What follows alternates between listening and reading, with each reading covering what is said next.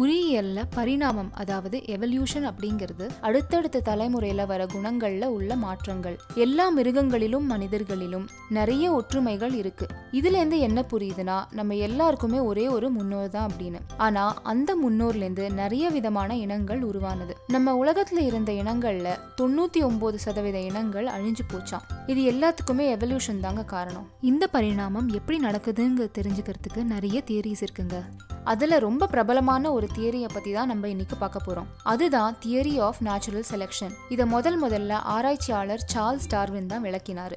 1831 Charles Darwin HMS beagle அப்படின்னு ஒரு கப்பல்ல நீள் பயணம் போனாரு. இந்த பயணத்துல அவர் சவுத் அமெரிக்கா, ஆஸ்திரேலியாவோட கடலோர பகுதிகளில் இருக்கிற இனங்களை பத்தி படிச்சாரு. இங்கதான் அவர் சுவாரஸ்யமான ஒரு வடிவத்தை கவனிச்சாரு.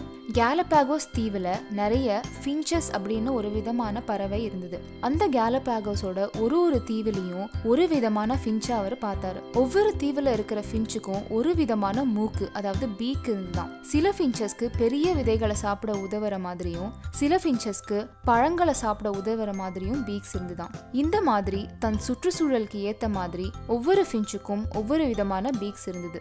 எந்த பறவைக்கு தன் சுற்றுச்சூழலுக்கு ஏத்த மாதிரியான பீக் இருந்ததோ அது நிறைய நாள் உயிரோட இருந்து தன் குணத்தை அதோட குழந்தைக்கு கொடுக்கும். இந்த மாதிரி இயற்கை சில குணங்களை அடுத்தடுத்த தலைமுறைக்கு கொடுக்கறதுக்கு பேர் தான் நேச்சுரல் செலக்ஷன். இத ஒட்டக சிவிங்கிலையும் பார்க்கலாம். நீளமான கழுத்துள்ள ஒட்டக சிவிங்கிலாம் நிறைய உயரமான மரங்கள்ல இருந்து சாப்பாடு எடுத்துக்க முடிஞ்சது. அதனால அந்த ஒட்டக சிவிங்கிலாம் நிறைய வருஷம் வாழ்ந்து தன் குணங்களை தன் குழந்தைக்கு கொடுத்தது. அதே மாதிரி சின்ன கழுத்துள்ள ஒட்டக சிவிங்கிலாம் கொஞ்சம் கொஞ்சமா அழிந்து போச்சு. இந்த மாதிரி பல 100 வருஷத்துல ஒரு புது இனமே உருவாகுது.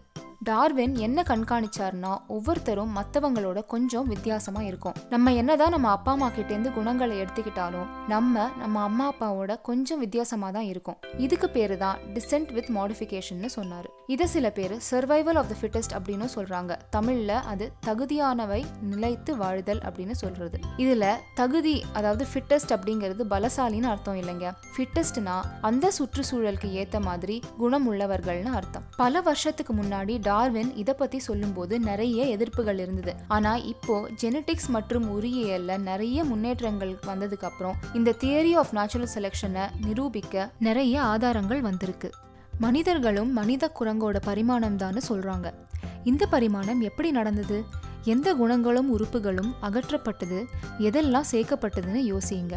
உங்க பதில கமெண்ட்ஸ்ல ஷேர் பண்ணுங்க. இந்த வீடியோ உங்களுக்கு பிடிச்சி இதை நீங்கள் யூடியூப்பில் பார்த்துட்டு இருந்தீங்கன்னா கீழே இருக்கிற சப்ஸ்கிரைப் பட்டனை ப்ரெஸ் பண்ணுங்கள். இந்த வீடியோ நீங்கள் ஃபேஸ்புக்கில் பார்த்துட்டு இருந்தீங்கன்னா எங்கள் பேஜுக்கு சப்ஸ்கிரைப் பண்ணுங்கள்.